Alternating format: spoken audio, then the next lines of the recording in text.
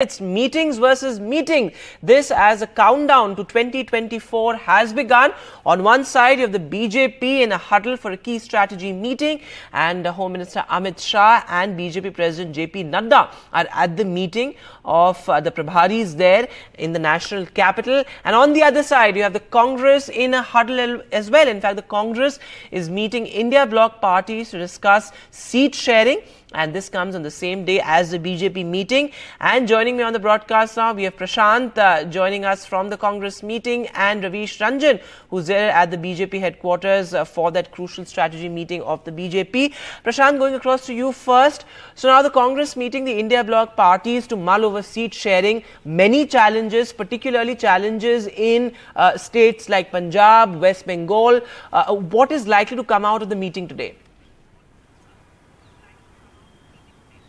Well, you see, on December 19th, Vedant, you would recall, Congress constituted a committee, National Alliance Committee under the convenership of Mukul Wasnik, former cabinet minister, which had 4 other members, Ashok Gehlot, Bhupesh Baghel, Mohan Prakash and Salman Khurshid. And today they held the first meeting of that committee, in which except Salman Khurshid, all the 4 other members attended the meeting. And today just they held the first meeting of that committee, and they also made the J&K unit of the Congress party. Some of the members of the J&K unit of the party came, and they wanted to discuss with them as to what should be the strategy of the Congress party when they negotiate with the parties in J&K. So likewise, Mukul Wasnik after the meeting said that likewise they will call all other state units of the party over to Delhi, and they will discuss first with them, and then they will start the dialogue with the other alliance partners of India bloc, and to finalize the seat sharing. But one thing, Mukul Wasnik has made it very clear that since many of the alliance parties raised this issue in the December 19th India bloc meeting, that this should be concluded as soon as possible. So they are going to do it very fast, and they are going to meet state units one after the other in the next few days, and then they will start talking to the India bloc parties. So they have set the ball in motion, and in the next I think 15 or 20 days, you will see that they will come out with some formula or the modalities so far as seat sharing is concerned. Right, Prashant, thanks so much for joining us with all those details. And as the Congress meets for the strategy meeting with the India bloc, a crucial meeting also underway at the BJP headquarters with the BJP President and Home Minister Amit Shah meeting Prabharis to discuss a strategy for 2024. Ravish Ranjan is with us. So Ravish, क्या agenda है और ये प्रभारियों की बैठक में अमित शाह और नड्डा ने क्या कहा है? ये मीटिंग्स लगातार करती रहती है बीजेपी अपने कार्डर का मोराल बूस्ट करने के लिए, लेकिन आज की मीटिंग का मेन एजेंडा क्या है?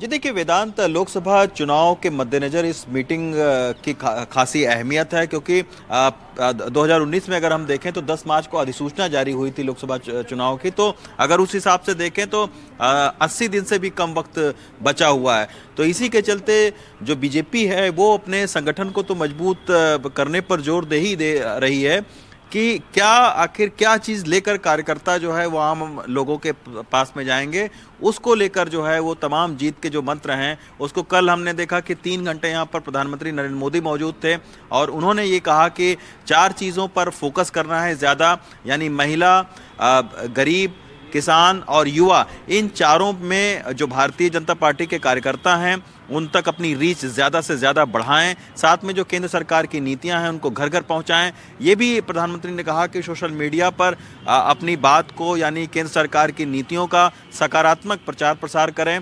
आज की अगर जहां तक बात है तो आज जो राम मंदिर मुद्दे पर एक स्पेशल सेशन बाकायदा हुआ, और चूंकि राम मंदिर का 22 तारीख को प्राण प्रतिष्ठा है, तो उसमें लाखों लोग जो है वो राम मंदिर को कहीं ना कहीं देखेंगे लाइव और जाएंगे भी अयोध्या।